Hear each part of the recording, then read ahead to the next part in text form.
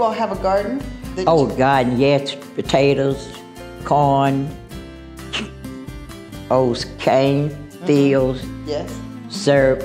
We had syrup, I'm telling you. So you made the cane and you had the mule that would take it around? To make it around, take it around and run the juice out. And then we had somebody to cook the syrup that would run through a pane. Right.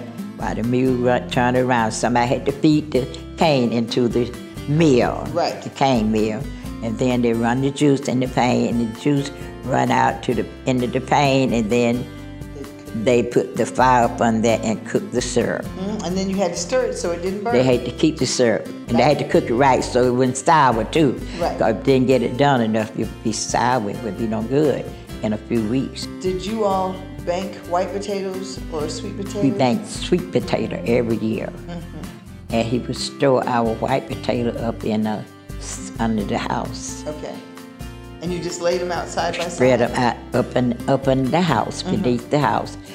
It kept them under there in a safety place on a croquet sheet like that, and just laid our white potato up under there until we use them up. Right. But nothing came in that would eat them? Nothing didn't bother them because they kept rats and things away by putting out rat paws and keep the rats from around. Okay, and they had no dogs or cats? Didn't have no dog and cat to go in there to bother them. My dad and mom were very peculiar people, about farming. And our sweet potato, we would bank them. We would put those sweet potato there, like dig out this big bed and put all those sweet potato in there. And after we would pick out the one that had the bruise on it, etc. And then we'll put the corn stalk up on top of the sweet potato. And after the corn stalk we put on top of the sweet potato, then we'll put straw from raked straw from out in the woods. Okay. The near straw, pine straw. Pine straw, and cover it with pine straw. And after covering with pine straw, we'll put dirt on top of that pine straw and pack it and seal it good and put a tub or something over top so the rain won't get down into it. And we had sweet potato until the fall come again. You're a fantastic cook. What were some of your favorite meals that your mother would make? My mother would love to cook. My mother was an outstanding cooker. Baked chicken, stew beef, black-eyed peas, steamed cabbage, potato pies, coconut pies, pound cake. My mother would cook most anything, any type of food. She was a good cook. Did you all have a butter churn? We had a churn, big churn. Okay. About like this. Okay, it sat on the ground though. Sit on the floor. Right. Mama would spread some down on the floor and churn on top of that, because my mother was very intelligent and clean. And she sit that churn there, and we little children, we'd cross our leg this way so we wouldn't be over the churn. To the side. So we'd churn the milk till the butter come. And we didn't do that, then we put it in the jar sometime and shake it until the butter come. Did you all fish? Yes, we went fish. With my brother, the biggest fish I caught was somewhere like that.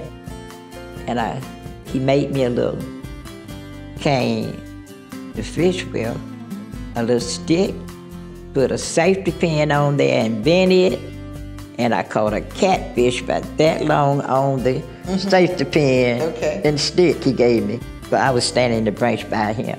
Okay. Yeah, we went down to the branch to fish, and we did all of those things. Did you make soap?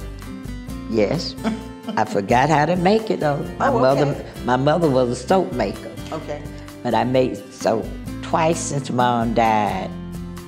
But Mama's spirit was telling me how to do it.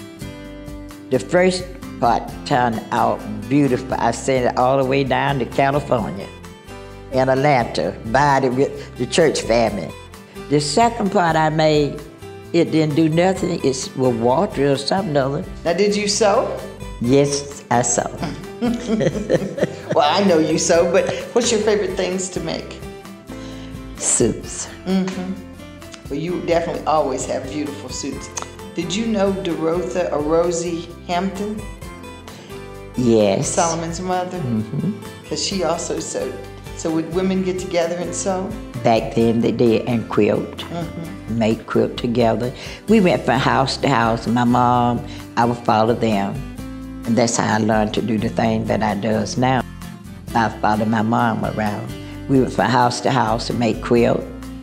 And also, if one didn't know how to do, the other that did know, they would show the one that didn't know how to do it. Nice talking with you. It's good to have business with you and learn some more.